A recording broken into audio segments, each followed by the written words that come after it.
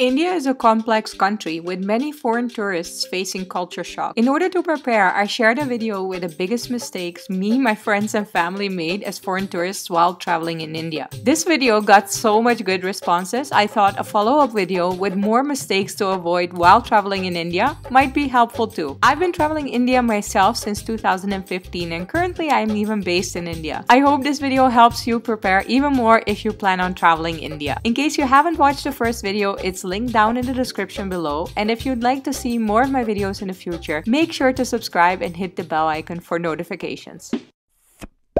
Let's do this. More mistakes that foreigners make in India. Number 1, just sticking to North India and completely neglecting South India. As a former French colony, Pondicherry is a very special place in India. There's a unique mix between Indian and French culture, which makes Pondicherry a true multicultural experience. Kerala has everything you need for an amazing getaway. It is the land of the backwaters, Ayurveda, the Chinese fishing nets, beautiful beaches, and even waterfalls. We have made it to the Belavari temple. It is absolutely stunning. Let's take a look inside. While driving here, I have to say I am so enjoying the rural, my most hated English word, rural views.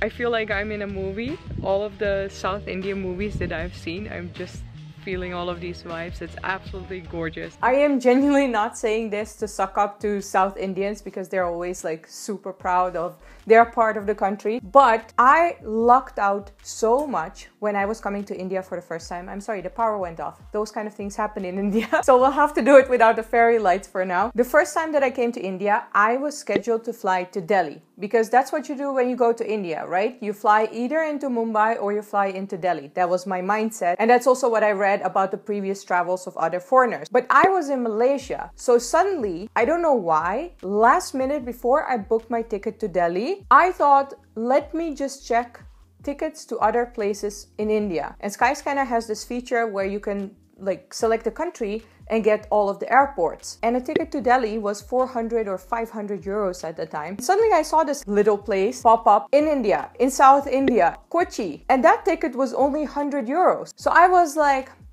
you know what?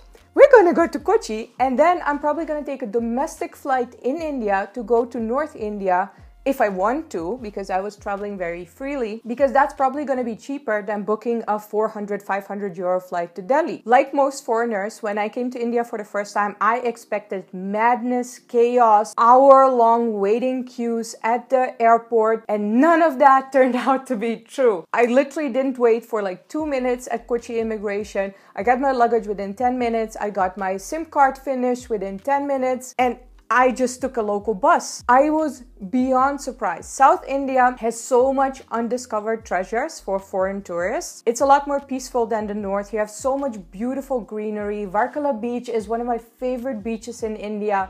I like it. Yeah? I feel very zen-like. I know, right? It's such a chill vibe here. Oh my goodness. I want to give you this recommendation because this is the recommendation that I also give to all my friends who are coming to India for the past year. It is so much easier to get, eased into Indian culture, the honking, the food, the different culture. Don't, put yourself in a situation where you're too overwhelmed with the culture shock. In the South, all these new experiences will definitely be there, but they will be a lot more toned down than in the north. You can take a domestic flight later if you really want to go to North India, which obviously you should. Rajasthan is also one of my favorite states in India. The second mistake I see literally every single foreigner make who I'm with and who I observe coming to India for the first time is being too polite. And obviously I made this mistake as well. It means that you're using too much words to ask for what you want. One example I'll give you, a friend of mine from the US, which is a very polite country, was in India for the first time recently, and she wanted tea without milk. What she was saying is, hi, could you please get me tea without milk? I would really appreciate that. Could you add sugar to the side? And this guy was looking at her like, I don't understand what you want. So In India, you also have to read the body language a lot. So he said to her, okay, so chai. And she was like, yeah, yes, but please put the milk on the side. I don't want tea in my milk, blah, blah, blah. And she started talking again with way too many words. I just looked at her, I looked at him, and I was like, no, no, no, no, no. This is all gonna go wrong. So I looked at the guy and I was like, chai, no milk. And it's not rude to do things this way in India. Obviously, if you have a rude attitude, it will be rude. But if you're just a nice person saying, no, no, just chai, no milk, it will be a lot clearer to people what you want. One, because a lot of Indians do struggle with English, even though it is a national language. They don't get to speak it a lot. Obviously, in the big cities they do, but some people are from like more rural areas. So it will be a lot easier for them to understand you if you just speak with less words. And two, there is also a language reason for this.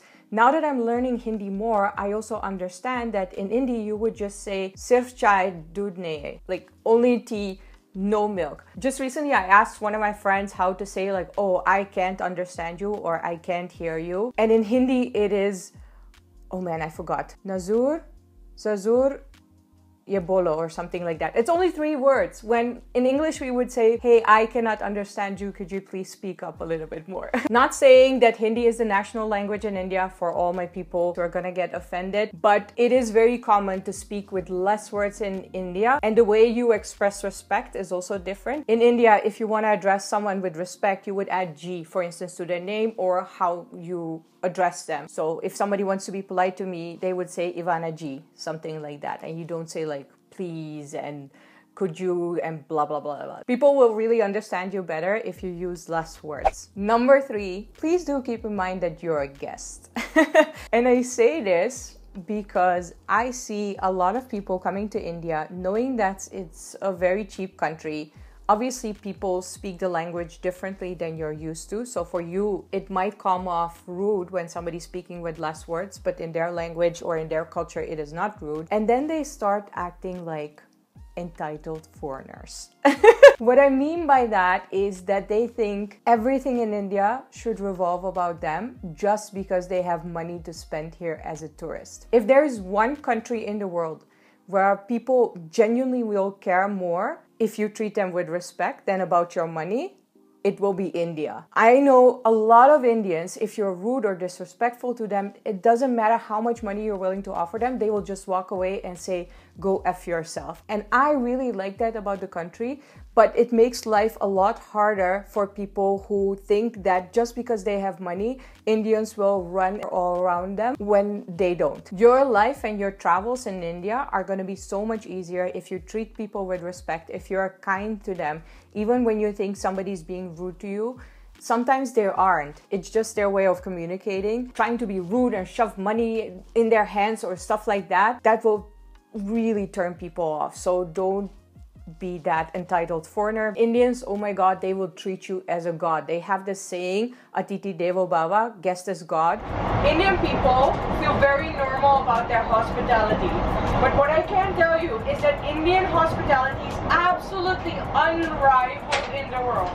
When Indian people say Atiti Devo Bhava, so guest is God, they literally treat you as a freaking god. You have no idea how much food me and my dad got. We got completely taken care of here on the birth. Honestly, this is normal hospitality in the world.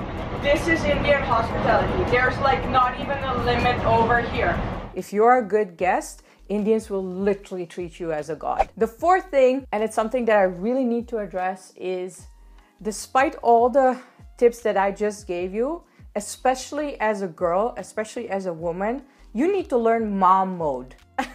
Especially sometimes Indian men have issues with listening to what you want.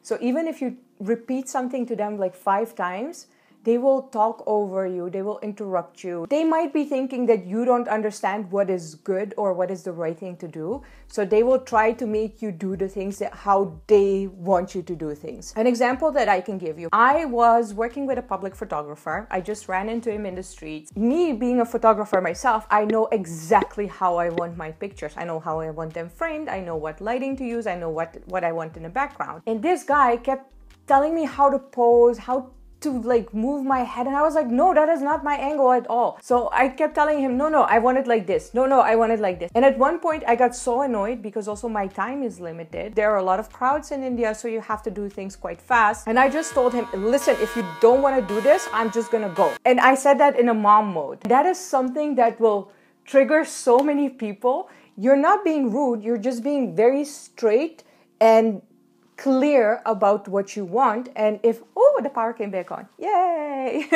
That really helps for people to just reset their brain, to start listening to you. Maybe they're bringing you things that you don't want, taking you to shops where you don't want to go. Sometimes it's really necessary to put on your mom cap and snap somebody out of their, directional mode for them to do what you want them to do. I think that's also a very good way to scare off scammers, because once they see that you are very confident, that you clearly know what you want, that they cannot mess with you, they will search for an easier target, because that's what scammers want, the easiest targets. Number 5, and this one is extremely important for your peace of mind when you're visiting such an extreme country like India. Many times I had to put my own feet to the ground and get a perspective, because otherwise it is very, very easy in India to get lost in a good Samaritan role. That's how I like to call it. It's that feeling you get when you, for instance, see bare children walking in the streets, or people sleeping in the streets, maybe people who look hungry, elderly people who are begging. Something that you really should know about this country. Oh, the power went off again. The power goes off quite a lot, especially during the summer, during the rainy summer. India is an extremely special country in the world, as far as I have seen, when it comes down to poverty and happiness and materialistic things. If you are open for it, the people who have the least will teach you the best lessons. And I will give you an example of this. One of my friends, he has sleeping problems. One night we were walking down Marine Drive in Mumbai, and he saw this guy who was sleeping on the floor. He looked at him and he was like, oh my gosh, I feel so bad. I don't want this for my country, because he was Indian. I really need to resolve this problem. I want to give this man a roof over his head. And I just looked at him and I asked him like, hey, do you think that man is having a good sleep? And he was like, yeah, it looks like he's really getting a good nap. And I looked at him and I said, so you have an extremely comfortable bed, you have air conditioning. How do you sleep? And he looked at me like, I was like, who are you to think that you can improve this man's life with just materialistic things? And he was like, oh my gosh. India has a billion of these kind of lessons for you, if you are willing to open your mind and look at these people from a different perspective, preferably also interact with them and learn about their life. India truly is a teacher if you are willing to be a student and not just bring your Western mentality here, that materialistic things or even an education will make you a happier human being. Some of the most happiest people that I have seen were gypsies in the Rajasthani desert. Their kids didn't even go to school. There was nothing around them for miles. It truly taught me that happiness is within you. You don't need materialistic things. You don't even need 3 meals a day. You don't need an education to be happy. Okay, I'm having such a cliche Western tourist mental breakdown. And not because I feel sad for these children. They don't go to school. They grow up here and they will probably be doing what their parents are doing. And actually why I'm having such a mental breakdown is because every time I come to India, I see how little you need to be happy. Some Western children they have everything and they have all the education and they're so unhappy. So this might even be a better life than having everything.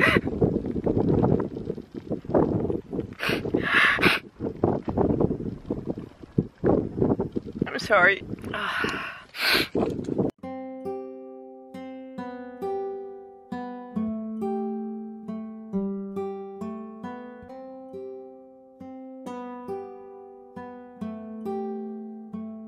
Obviously, if you want to do something good for the world, I would say start with your own country, because every country in the world has their own problems. If you are from that culture, you will understand those problems the best. Obviously, India also has its own problems. There are so many problems here, but I genuinely believe that if you don't know the culture, you will not be able to give the best solutions for that country fitting in that cultural context. So if you come to India and you look around and you only see the problems that you feel that you need to fix, you're not gonna have a good time.